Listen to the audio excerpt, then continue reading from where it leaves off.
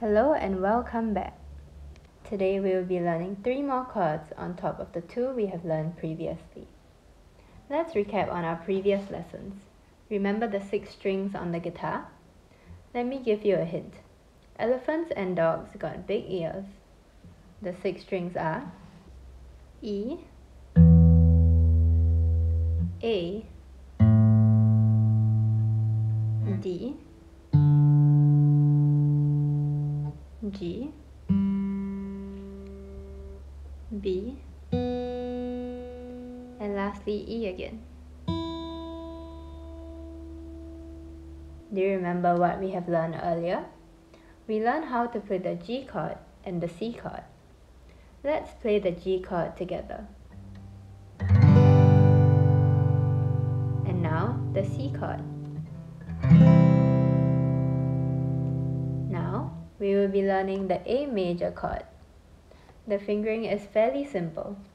Place your first finger on the 2nd fret of the B string, followed by your 2nd finger on the 2nd fret of the G string, and your 3rd finger on the 2nd fret of the D string. Play the chord from the A string. The chord should sound like this. Okay, now let's try playing it together. 3, 2, 1. Moving on, we have the D major chord. Place your first finger on the 2nd fret of the G string, your 2nd finger on the 2nd fret of the high E string, and your 3rd finger on the 3rd fret of the B string.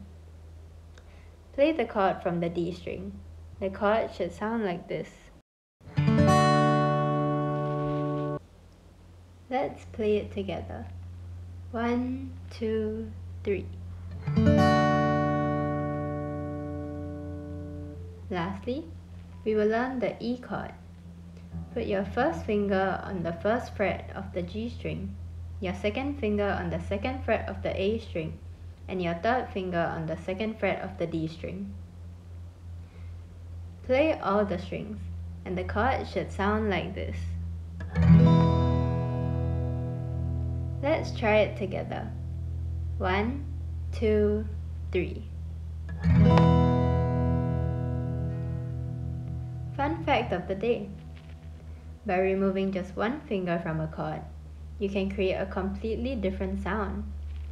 For example, an E minor chord is just an E chord without using your first finger. The most commonly played chords on the guitar are C, G, D, and E minor. One song with these 4 chords is Coldplay's Viva La Vida. Now, let us try and play the chords one last time. 1, 2, 3.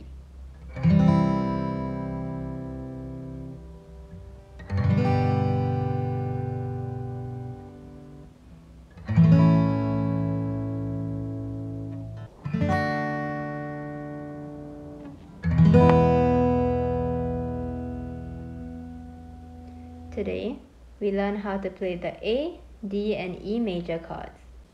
In the next episode, we will learn how to play 2 more chords. See you next time!